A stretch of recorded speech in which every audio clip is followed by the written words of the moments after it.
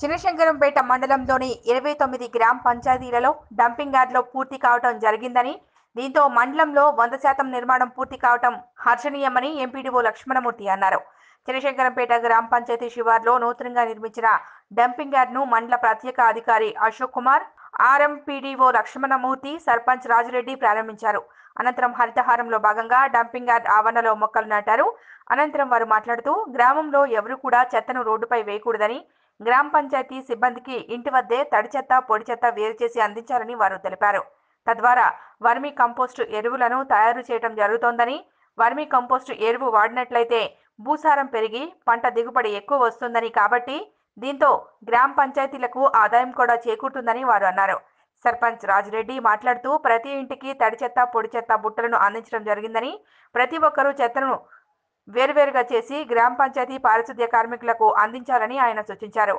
ఈ కార్యక్రమంలో మండల ప్రత్యేక అధికారి అశోక్ కుమార్, ఎంపీడీఓ లక్ష్మణమూర్తి, సర్పంచ్ రాజురెడ్డి, పిఎస్ఏఎస్ చైర్మన్ అంజిరెడ్డి, ఉప sarpanch Chiranjeevi, panchayat EO Prabhakar, MPO Giridhar Reddy, APO Venkat Sai Goud, మాజీ ఎంపీటీసీ వెంకటేశం, టీఆర్ఎస్ మండల అధ్యక్షులు రాజు, నాయకులు కుమార్ గౌడ్, బాలసాయి బాబా, రమేష్ గౌడ్, గోపాల్ రెడ్డి, పంచాయతీ పాలకవర్గ సభ్యులు పాల్గొన్నారు.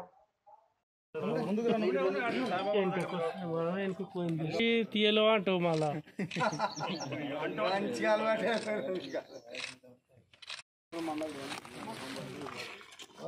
ఏమైందా? ఎంతసేపు కడుపు నుండి ఉంటుంది ఓళ్ళు రాకపోతే నేనే అయిపోతాను.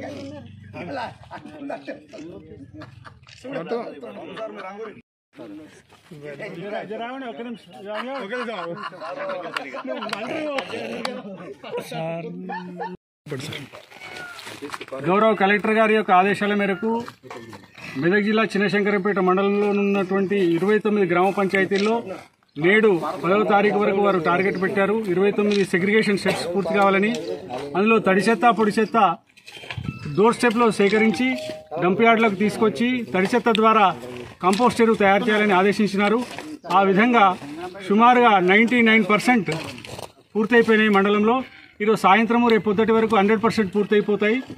ఇందులో తడి చెత్తను తీసుకొచ్చి డంప్ యార్డ్లో వేసి కంపోస్ట్ తయారు చేసేటువంటి విధానంలో ఎర్రలను తీసుకొచ్చి వేయటం సుమారు 14 షెడ్లలో ఇప్పుడు పూర్తయిపోయింది. రిమైనింగ్ వాటిలలో కూడా రేపు కానీ ఎల్లుండి కానీ పూర్తి చేస్తామని మనం చేస్తూ ఉన్నాం. ఇందుకు సహకరించినటువంటి ప్రజాప్రతినిధులు మా గౌరవ ఎంపీపీ గారు, జడ్పీటీసీ గారు, ఎంపీటీసీలు, సర్పంచులు అందరూ కూడా బ్రహ్మాండంగా సహకరించారు. దానికి తోడ్పాటుగా మా పంచాయతీ కార్యదర్శులు కూడా బాగా కష్టపడ్డారు.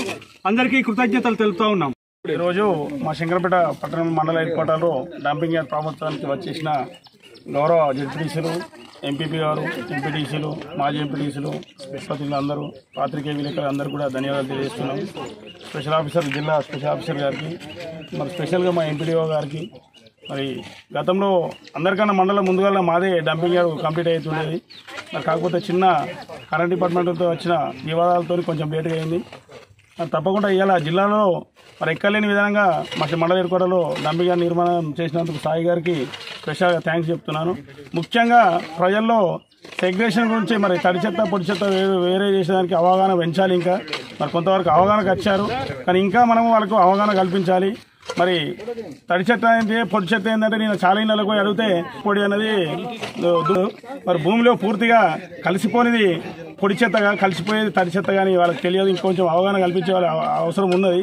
మరి పబ్లిక్, మరి ప్రజలందరూ కూడా మరి అవగాహనకు తెలుసుకొని మరి పూర్తిగా మరి ఎక్కడ చెత్త లేకుండా మరి ఇక్కడికి తరలించేందుకు మా పాలక మండలి మరియు మా పారిశుద్ధ్య కమిటీ సిద్ధంగా ఉన్నది. మరి ముఖ్యంగా ప్రజలకు వినియోగించుకునేది ఏంటంటే ఎక్కడ కూడా చెత్త 2 విభాగాలుగా విభజించి మరి చెత్త బుట్టలు కూడా గతంలో ఇచ్చాము. 1 ఇయర్ అవుతుంది దాదాపు.